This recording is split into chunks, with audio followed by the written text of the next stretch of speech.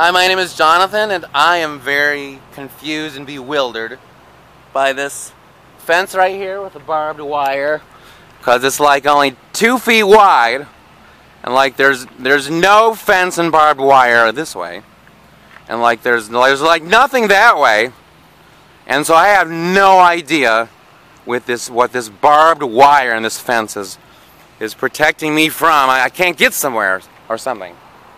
It's very sharp. Really sharp. Like there's a Wendy's right over there. So like maybe I can't get to Wendy's. Trying to get to Wendy's, I can't get there, and there's like a car wash that way, but I don't have a car.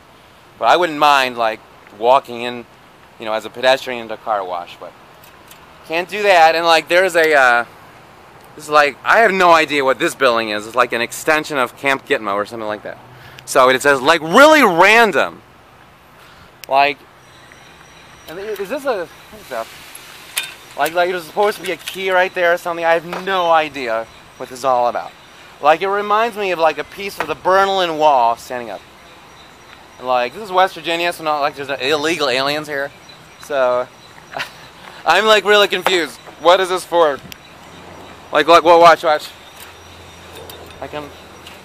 on the other side. I'm on the other side of it. Like I can like go around it. Really cool. I'm like I have no idea what this fence is for. It's really random, and like I am tempted to go over the barbed wire.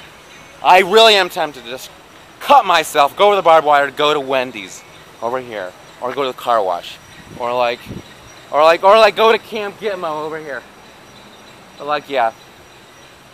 No idea what this is for. Very random. Bizarre.